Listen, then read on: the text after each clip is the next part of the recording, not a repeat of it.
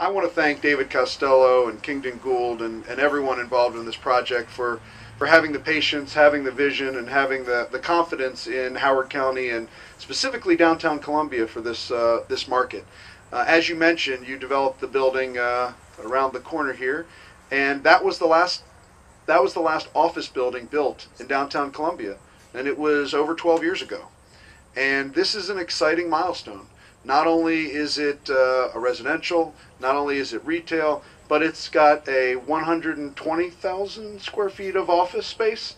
I mean, we can just look from here and see the new Petit Louis that opened, the Clydes that had a major multi-million-dollar renovation showing confidence in the market, the newly skinned and renovated office building, the Merrill Lynch building, obviously Whole Foods opening August 20th, our friends at the Columbia Association who we got to break ground with on the really exciting vision for Haven on the Lake, the expansion at the mall with Maggiano's, and I think Seasons 52 next week, the new pathway system, the deal with Merriweather, the Inner Arbor making progress, and the new Metropolitan that'll open soon as well. This is a really exciting time to live, to work, and to play in downtown Columbia, and it's really the collective vision of everyone here. I don't know how many of you guys know about the 23-story tower that was planned.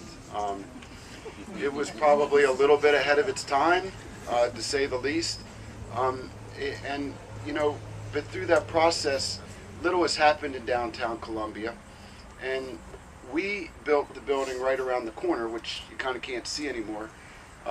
And it's been a little bit sad to see the lack of progress, and so we're just excited to be here today to sort of get things started again. When I came to Howard County, it was 1951, and since that time I have watched Columbia develop,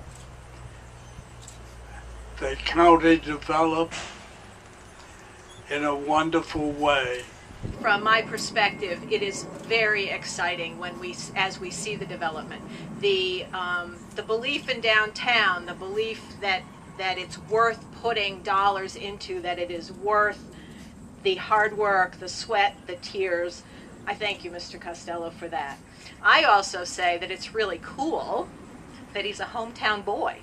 All right, that we're getting a development here in downtown that is driven by somebody who lives here and will be able to really direct and then directly benefit from it. So I think that that's really, really positive. 3, 2, 1.